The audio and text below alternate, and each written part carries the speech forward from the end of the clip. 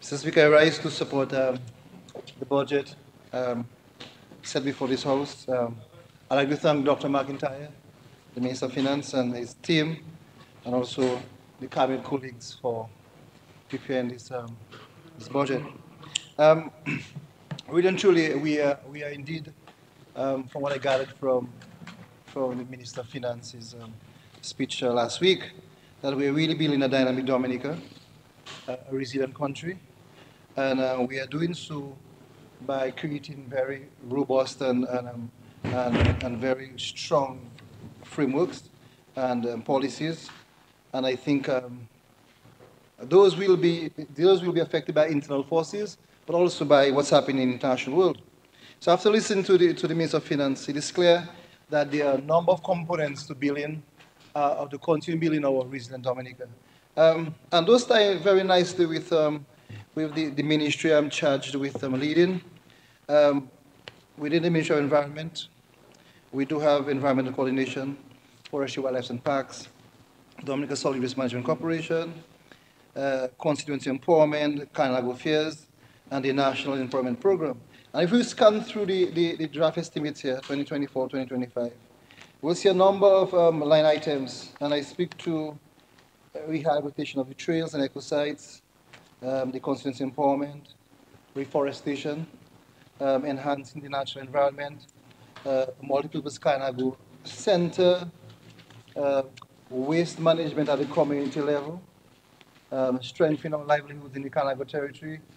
We are doing also the phase down of hydrofluorocarbons and through the Montreal Protocol, the Kainago Development Fund.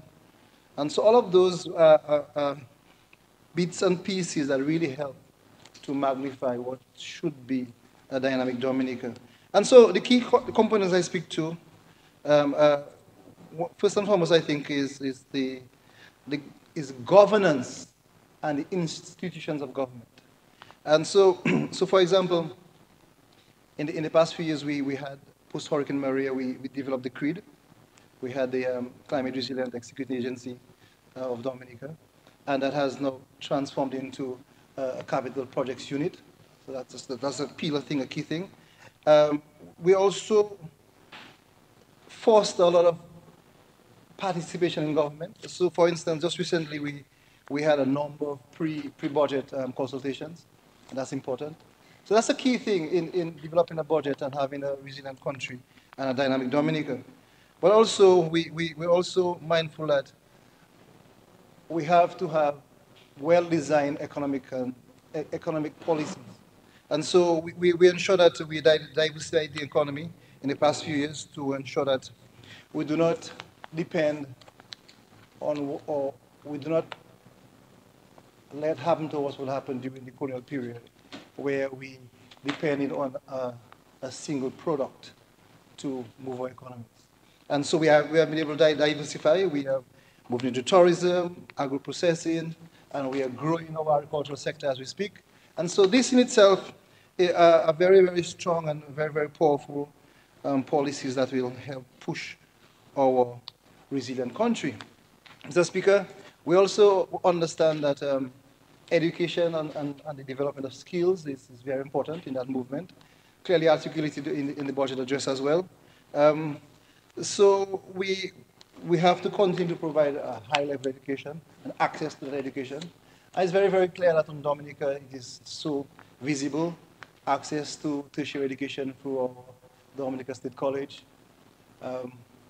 Every child having access to secondary school. Every child also having access to primary school. That's a key thing. Even recently, the Minister of Education will expound on that as well. But we have been able to develop our skills. The CVQ has been done. And as a matter of fact, the comrade Henderson spoke to the new schools funded by the People's Republic of China, and we're pushing to have the Goodwill School be that a premier skill development institution. So we are doing this, very, very important. And in my constituency, we are doing this at the Scenic Group Primary School. It's going to be a brand new school, and we're hoping that that the little discomfort that we have now clustering our students at Salibia, once that school is done in the next 2 years, we will see a, a massive drive and moving forward in the Seneca area. So we have this. But Mr. Speaker, also we cannot divorce from the conversation the health and health of our people. Um, the Minister of Health spoke this morning about all of the issues that have been dealt with at the health level. And so we know that we are ensuring that there's universal access to all our health services. That's key. If we are to build a resilient country, if we are to build, continue to build dynamic Dominica. And also, we have seen a lot of investment in public institutions, in public facilities, a number of health facilities across the country, brand new health centers, in some cases, a hospital and health center in one constituency, for instance. So we are doing this. And we just heard recently in the budget address by Honorable McIntyre that the nursing structure is also being done. So we are making headway in that light. And it is important to highlight those issues because building a resilient country, as Comrade Henderson spoke about, it's not easy for us in a small island developing state. And especially being one that is very, very rugged. One that was good to my people because we dug behind the mountains and stuff and in the valleys and we survive. And I speak to the Kanago people, but one that has a lot of challenges for us when we have to develop our infrastructure. So, Mr. Speaker, I want to shout out the people of that space, the Wakamatu Pegua area. I want to pick them up. Yeah, it's people have been good to me. Have been good to the Dominica Labour Party. People I am continuing, and I am always happy to serve once called upon. But Mr. Speaker, another pillar component that the Minister spoke about in the budget address is infrastructure. And that's important within the narrative of a climate resilient country. So we are continuing to develop modern, efficient, and sustainable infrastructure. And Mr. Speaker, I speak specifically about transportation, energy, and telecommunications. So communications, for instance, we know that we have our access to internet services across the country. A story that we seem to forget after Hurricane Maria when everything was destroyed. We were able to bounce back. The East Coast Road that traverses through my constituency, that traverses through the Casabas constituency, is a major investment. And we speak to $127 or $28 million for that new road. And I just want to really thank the people of my area, my space, from Wakama to Pegua for being patient. And some of them would have suffered a lot of dust and a horrible road. But I think we are getting to a final place. And once that is done, we can see that tie nicely with the international airport. And people will have an easy line to the Kainago space to enjoy what we have to offer in terms of history and culture and heritage. But Mr. Speaker, we also heard the minister speak to the marina, the international airport, our new cruise village, our new cargo port with onshore power coming up for the geothermal, and also geothermal energy. One of the things we realize as small economies that we have to realize that the cost of fuel, which we have no control over, affects our economy, affects everything we do, from your home to production, and in factories and in the tourism sector. And so we're happy that we could have those kind of infrastructure that will positively affect our resilient agenda. Mr. Speaker, what is also important in the infrastructure development is a level of equity across our wonderful island. And so for instance, we see that a very narrow gap between the rural and the urban areas. And so if you go to any community today, they will have the nice homes and the good roads like anywhere else. And so since we've been pushing our resilient agenda and dynamic Dominica, we've been able to how we say it? We say we're narrowing the disparity between urban and rural areas. But in so doing, we also doing the Roseau development. It's a project we started back, but we are doing it. And that is a big significant part of our story as well. Because as the center of commerce and of government services, we expect our town of Roseau to be a shining example in the region. And just to say that um, Roseau has a long story. It was called Syrie back in the days. Yeah, there was a massive carry where the Catholic Church have everything now. It was a cargo settlement. Them French fellas used to come and cut wood to fix their boat and thing. Um, and when they see all the Wozu on the river, they say, boy, that's the we call it Wozu. Yeah, and then over time it changed and there was the river was going right through the town. Um, that's why there's still waterlogging Wozu. We can't really go underground because. And there's a myth behind that we moved the river back in the days. We had the poor the ancestors to move a river. Anyway, but so we are moving in that direction, and so infrastructural development is very, very, very important in building our resilient country. But the minister for trade also spoke to the road that leads from Roubier to Bagatelle. Or I think it's called in the old days the Grand Bay Road. That was it? Yeah. So we're doing that as well.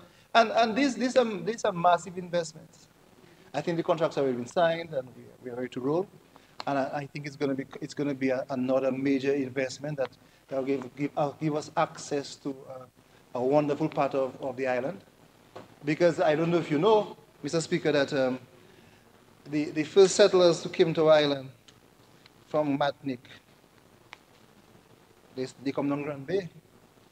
They come down Berwick or Grand Bay there. The Iraka Cross and thing. We've been that done a couple of times. It's a long story. So the Grand Bay community has had this very strong militancy as well, but it has a story that starts with Kalinago people, indigenous people moving forward. And so, Mr. Speaker, we are ensuring that in the budget this year that we could do much more of those infrastructural work, and that we can have the resiliency cemented in our buildings across our land space. Mr. Speaker, so we speak to new health facilities, new schools. We're now speaking to the new tourism product, Nature Island brand, and that for sure has a selling point because we are uniquely placed to have that positive impact on our economy. Mr. Speaker, but one of the key things we have done in the past year and in the past few years under the Dominica Labour Party government is the social policies we put in place. And sometimes we take it for granted because these are things that we cannot easily see. We could see a bridge, we could see an airport, we could see a road, we could see houses, but the social interventions are things that you cannot really see.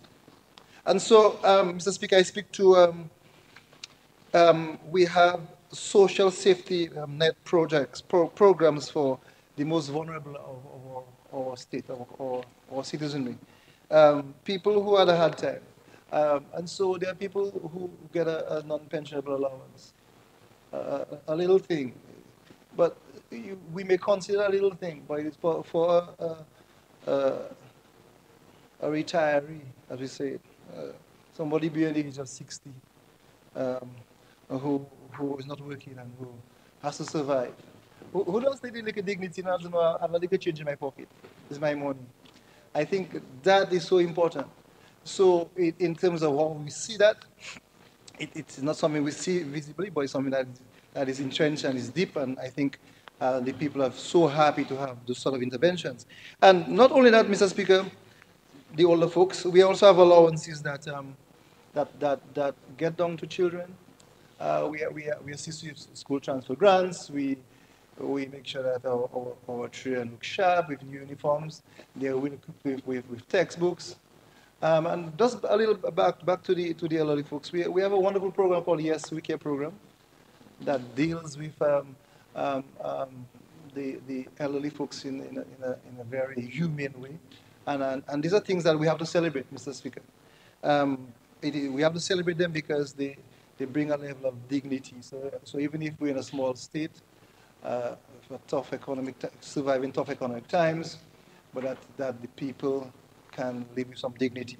So, Mr. Speaker, we have a lot of those social policies that, as the Labour Party government, we have done and we will continue to do. And as if you listen to the Minister of Finance, you see that we are continuing those programs throughout our country. Mr. Speaker, we have been able to connect on the international level, because as a small island state, we can't build a dynamic Dominica or resident country without help from others. And in so doing, we have built strong diplomatic and economic relationships with countries like the People's Republic of China, the Bolivarian Republic of Venezuela, the Republic of Cuba.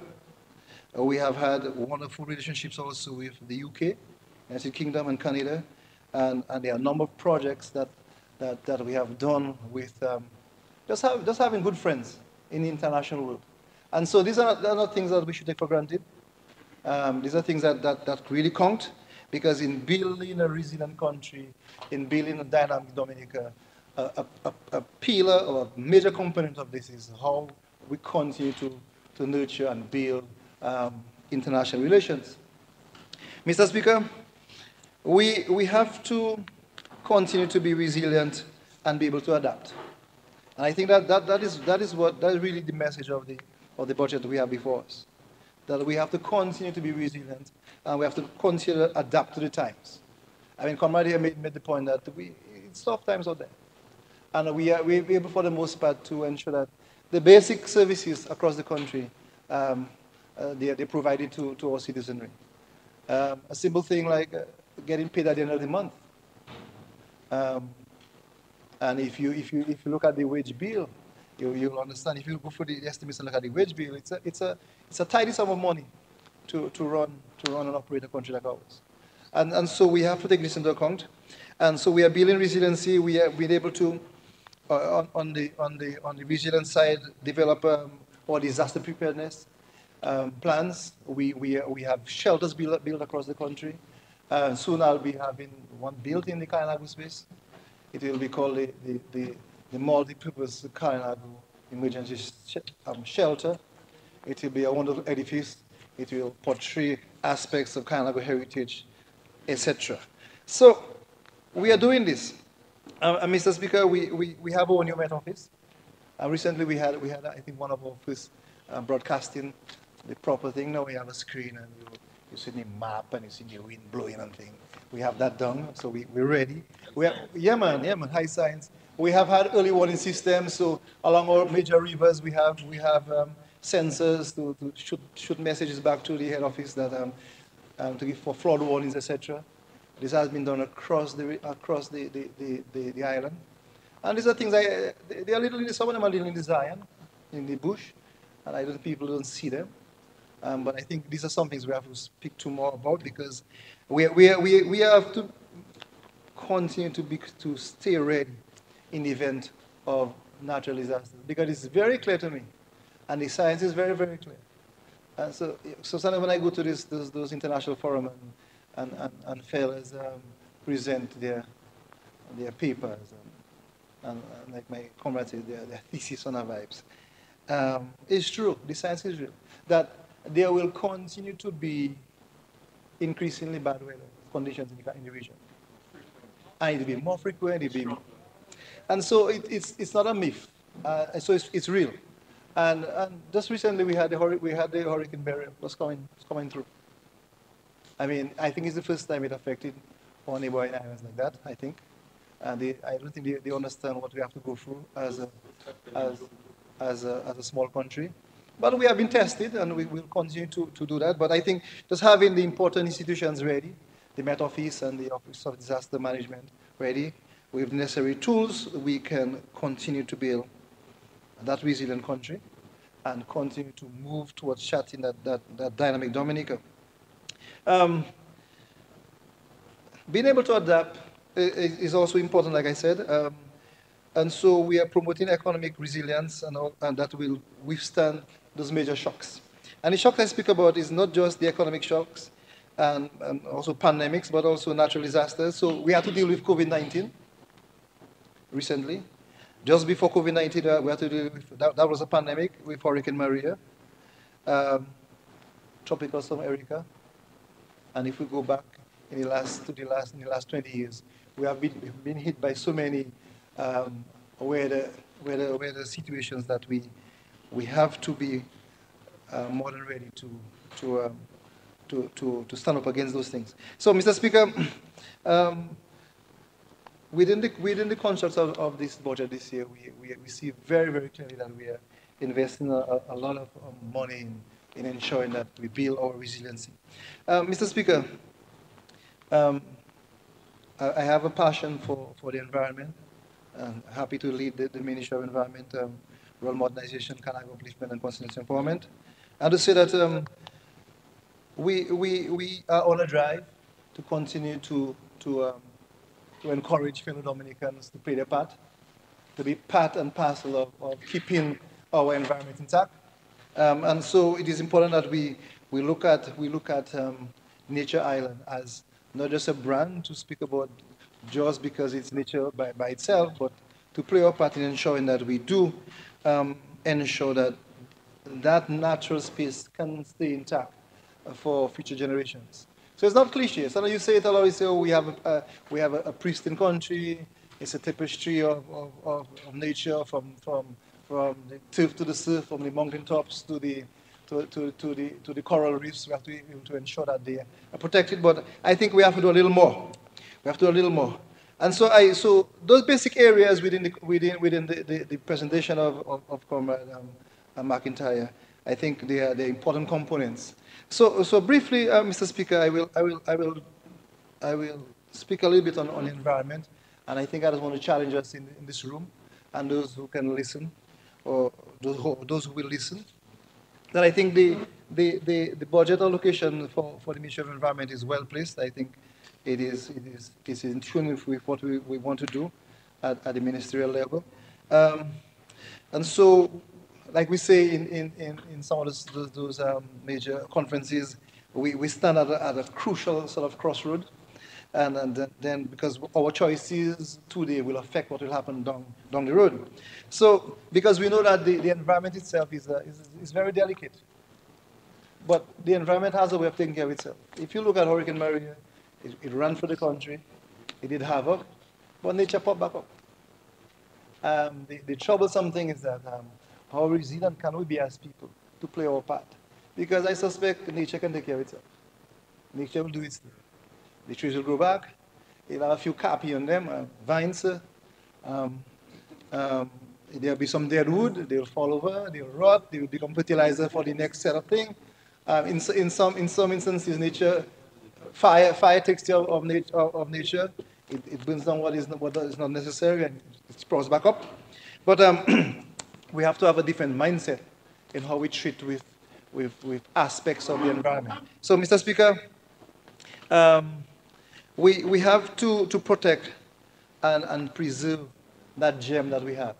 And to say it again, maybe for the 10th time since I've been at Parliament, that gem we have as Nature Island is one that was gifted to us by the Kanaga warriors, held strong by the Negmao, and continue to be pushed forward with the modern Creole society we're part of.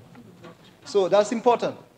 We have a unique opportunity in this time to play our part to ensure that asset we have been given to us from our ancestors can be left in good standing for the future generation. So I just want to ask and say to the listening public and to the members of this House, Mr. Speaker, that all of you can continue to join our activities at the Ministry of Environment, Clean a Mile, sort your garbage at the source, separate them cans, recycle, just play a part. Plant a tree, and we have been planting trees across the country. We are planting more than 300,000 trees. We have planted trees in the in the in the in the uh, in the chemutai, yeah, in the heart of the forest. And one thing I'm concerned about though is the fact that you don't see that because when you plant a mahogany tree, Mr. Speaker, you're aware of this. It'll take at least 20 years before you see a tree.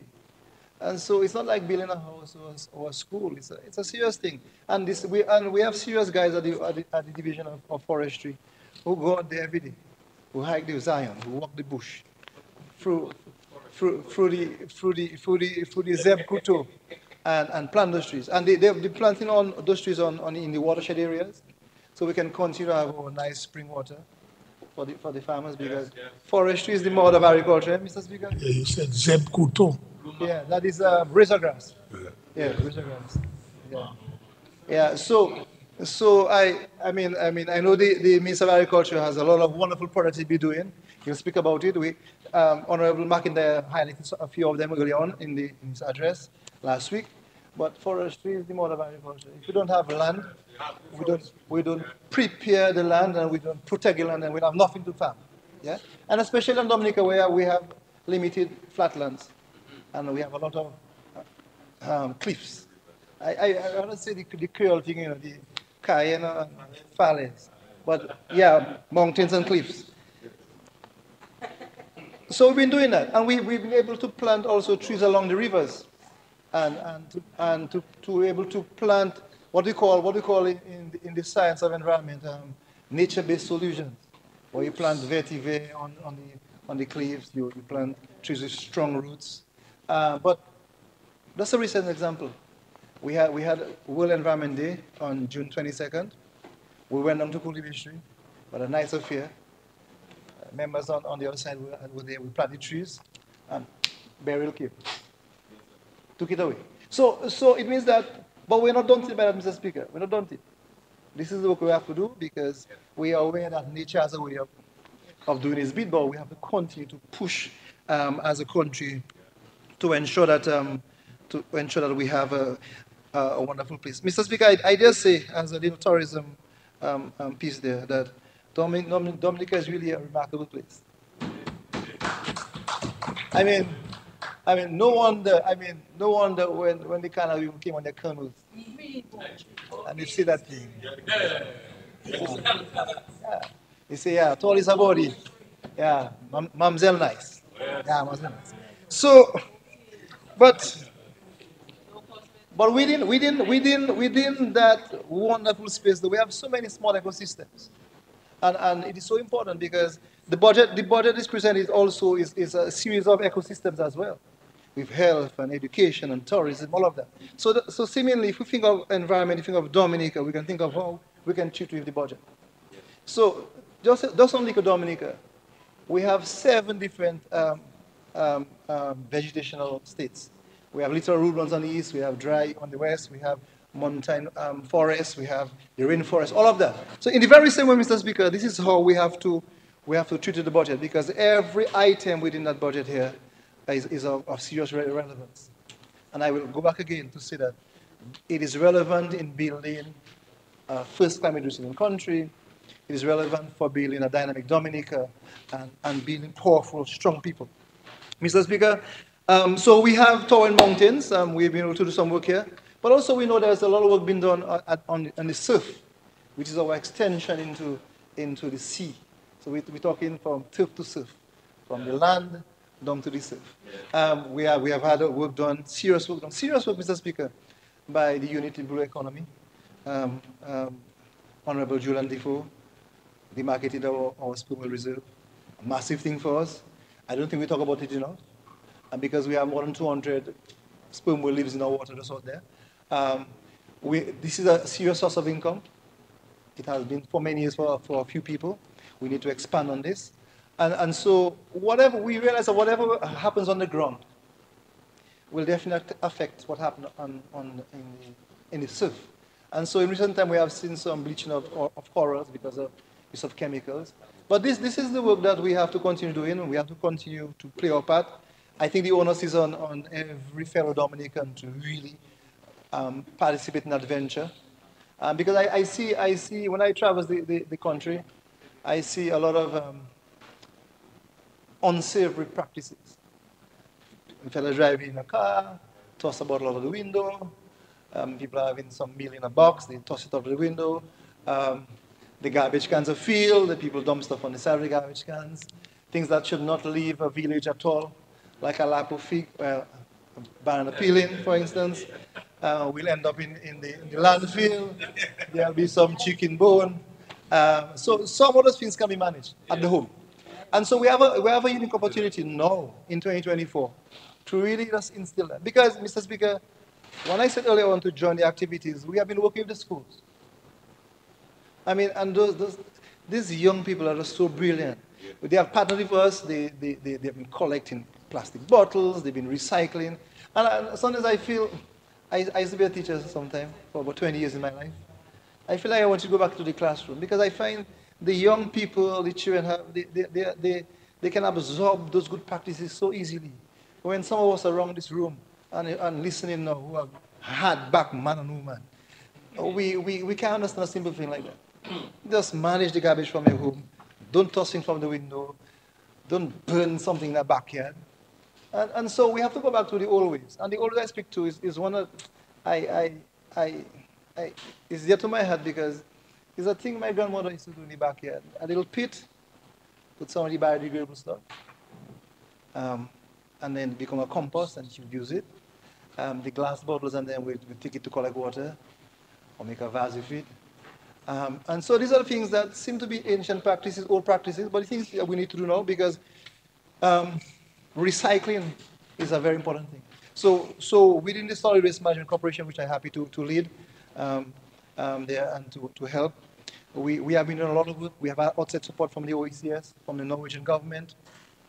We've been able to assist some communities with garbage bins, the Tonga rules with garbage bins, the apartment blocks across the country with garbage bins, just to get people involved. But I just want to zero in back to young people. The children are so excited to go around collect stuff.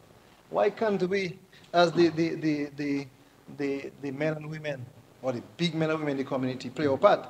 So it's an important thing that we have to continue to do. We'll continue to push, Mr. Speaker.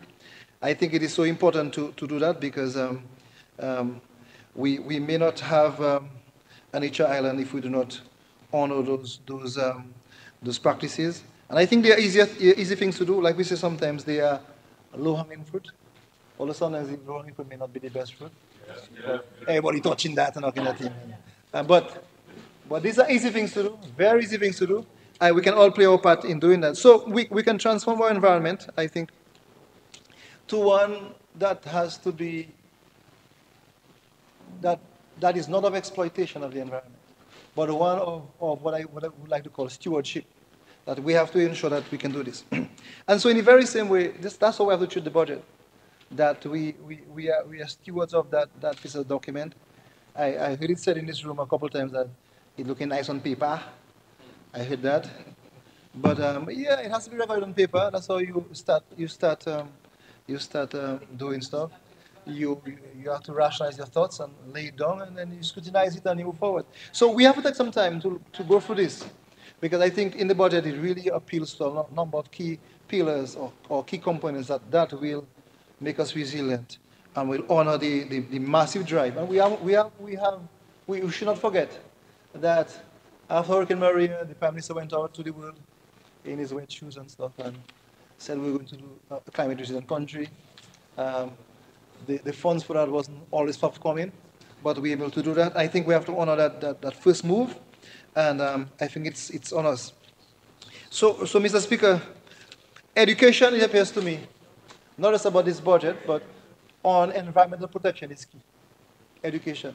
And we at the Ministry of Environment have been out there doing the work. I think we can do some more. We should do some more. I think in the very same way that tourism is everybody's business, I suspect environment is everybody's business. Because if you have an old environment, then there'll be no tourism. If we have land degradation, no agriculture. If we have continuous sleeping up slopes, then all of it will get messed up. If we do not manage garbage, then we have pollution of all the sea and waterways. So I think more than ever, environment is everybody business.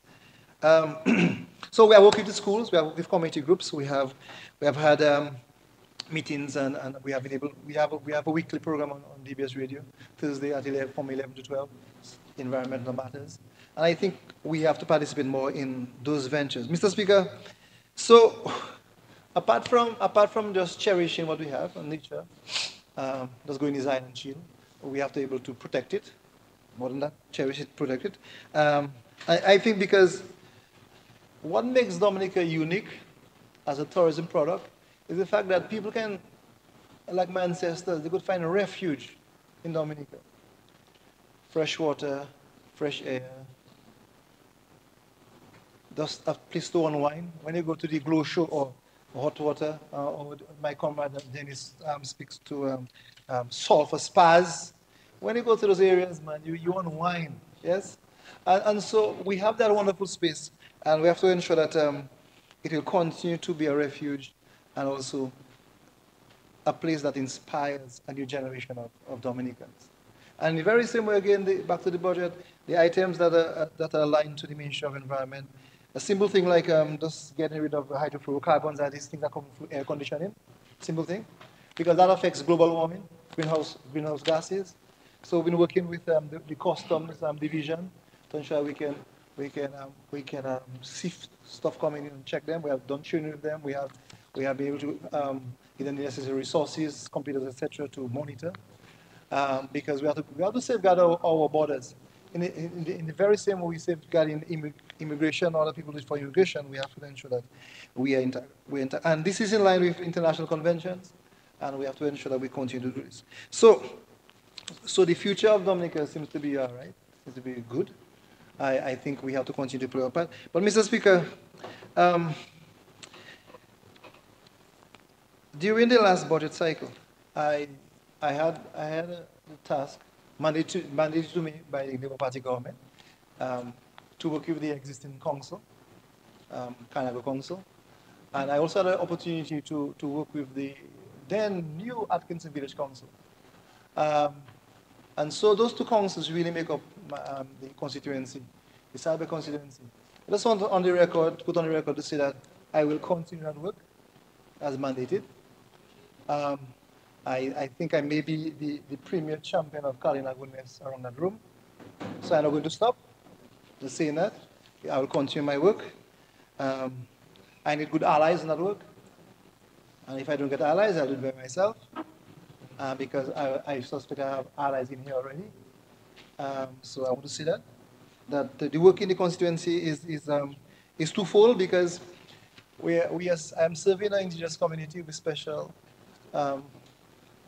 heritage, special heritage and culture, but also I'm also serving a joint community that is similar to what happens in the rest of Dominica. So it's a balance between those two. In the coming budget cycle, Mr. Speaker, we will look at completing the Darlington Link Road in Atkinson. We will knock off some works on the beach road in Antrizal. We want to knock off a few homes in the Atkinson community for the people of Antrizal and Atkinson. We will do those things. In the last budget cycle, we did renovation works on the Atkinson Village, the Atkinson Community Center, which serves as an emergency shelter. And we got funding from the GCF EDA project that sits with the ministry I am a part of. And we had that money dispensed through the JEF, Small Grants Program. And so work has been done there. And then across the Kanago space, we've been able to build a number of new homes. I mean, when you go to the Kanago territory, it's a far cry from what was there before 2020. I mean, we can see. So when I spoke earlier on about narrowing the disparity between urban and rural, the Kanago territory is a classic example of this, where you have homes that are built like anywhere else. They're resilient, they're beautiful. The folks are taking care of those homes. They're very grateful for that intervention by the government, and they're grateful for that sort of work that we've been doing. We have had homes from the HRP for some time. We thought HRP was really domiciled in the Kanago space. But I think more than half of those homes will be built there. We have had support from the European governments. We are knocking off the rest, the 6 other EU homes that have been built. So we've been doing this. And 20 more minutes, 2-0. That's fine, thank you. But one of the things I really want to speak to in the constituency that affects us in a very positive way is the fact that it's been over a year now that we have allocated some monies for the Carnago folks in the name of the Carnago Development Fund, and that sits at the Aid Bank. And people are, of course, will have to go for the rigors of the banking system because we have to be accountable. And we have seen great strides. People invest in home development, in further in education. Some people have acquired assets, those are motor vehicles, etc. And it's something that will continue to grow. And I was scanning for the budget here. I realized that the budget is committing to another $1 million this year. One of the things we're encouraging is to support what's happening on the national scene in terms of tourism. We have a Carnago pillar that Honorable Charles has been pushing and championing. Although she's a non-Carnago, but she's been pushing. Doing some serious work at the Carnago Baranaote, doing the Les Calais trails over. And so we have a lot of work being done, and that will add to the Nature Island brand. And so we're doing this. And so we're happy that the fund itself, because we must not forget that there have always been the situation where the Carnago folks were disenfranchised because they had no access to land as collateral. We must not forget that.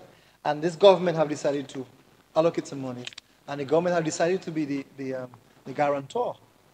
Is it guarantor? Yes. To that facility. So it's moving on. I just want to encourage my folks from the Carnago space to make use of that opportunity and to push the homestay program we've been doing. And as we speak, Mr. Speaker, we have launched a Discover Carnago website. Yes. Yeah. www.carnago.com. You can go that now. We will link you up to all of the wonderful things you're doing across that space. And we want to thank the Ministry of Tourism and the PS of Tourism. It have language stuff in there, so it's a beautiful investment we have made, just to ensure that we keep protecting what is ours, but also making ourselves modern and more accessible. And I think again, this is what the budget speaks about. How do we continue to grow a resilient country? How do we continue to make it dynamic? To make it a place where people want to come back and settle and invest. And of course, we have our CBI program. All of those, they are helping us. We're pushing our marina in the north. So all of those things will definitely affect the cyber constituency in a positive way. Mr. Speaker, but we know for a fact that small island states don't have it easy. So I really want to thank my colleagues here who pushing our agenda for the last few months, because we know that climate change itself, as a big thing, have affected us in so many ways. I mean, Minister Vince was, Honorable Vince, or Comrade Vince, I'd rather call him, made it very, very clear that these are things that are so clear to us that sometimes we take it for granted that they affect us. And so our nature island is affected by that climate change events, by those events. It disrupts our agriculture. Of course, they're natural disasters. Definitely impact our tourism if we don't keep it in check. There are health risks, of course. Mr. Speaker, it sometimes can affect our simple thing like water, although we are abundant in water, but we know a simple event can like we say locally, can mash up Dawasco, a simple event. So we have to keep that in check. And Mr. Speaker, and we know that those interventions, and Comrade Vince spoke to them, those interventions there has caused us some serious debt. And we have to keep reminding ourselves that we are surviving in a hostile economic climate, yet we are able to push through and service our debt in time and do that stuff. Mr. Speaker, we know again that what affects us as a small island state, um, not just in our economical structure and our resilient movement, but we know that the climate change events can really mess up our ecosystems. And so we are hopeful that in the coming months of the new budget that we will have no major weather event to affect us, so we can pull that through. We could have 110% implementation of those, at least 110%. Um, and I believe that this government is well equipped to, to achieve resilient Dominica by 2030. We can do that. We have the skill set, we have the leadership. The governance is key, leadership is everything. Um, and I know that we have the staff. So just on the ground level, really doing the hard work across the departments that I serve. I'm happy to lead on. Well, I should maybe say chair on, because these people are really good at what they do. The people at Forestry and Wildlife and Parks, the director, Mr. Britton, and his team, the folks at the NEP. Sometimes we speak about the NEP in a sort of flippant manner. And we call all sorts of names, but I mean, part of keeping Dominica clean is what the NEP do, a major component of the NEP. But just to say that the NEP is not just that. We have people in the program who are in the public service, who are wetting their feet in the system, and they will be PSCs and head department in the future. We have also major investments in the private sector that they don't get a larger shares or dry money or in their hands, but they are saving on their wage bills. And so they are part, they have farmers, they have restaurants, they are in all of the service industries, and all of that also, Mr. Speaker, they are gaining experiences. So we have to move away from just look at the NEP. I think it was my comrade Julian Defoe who said some parliaments about send an NEP. That's the way we say it. And I really want to thank those folks that do some very hard work, keeping the country clean. Um, every major event, they come out in large numbers. We maintain our highways from the airport to Roseau on the West Coast. They do work across the communities. They help out the schools, the churches, playing fields. Whenever there's a major event, they work with various ministries. They have serious brigade that come to Roseau every now and then to ensure the stadium and the surroundings are clean, and we can do it. So we have to celebrate that. And I want to really shout out and salute the leadership at the NEP. Very small unit. Mrs. Honor and her team, very small unit, but how dedicated, who ensure that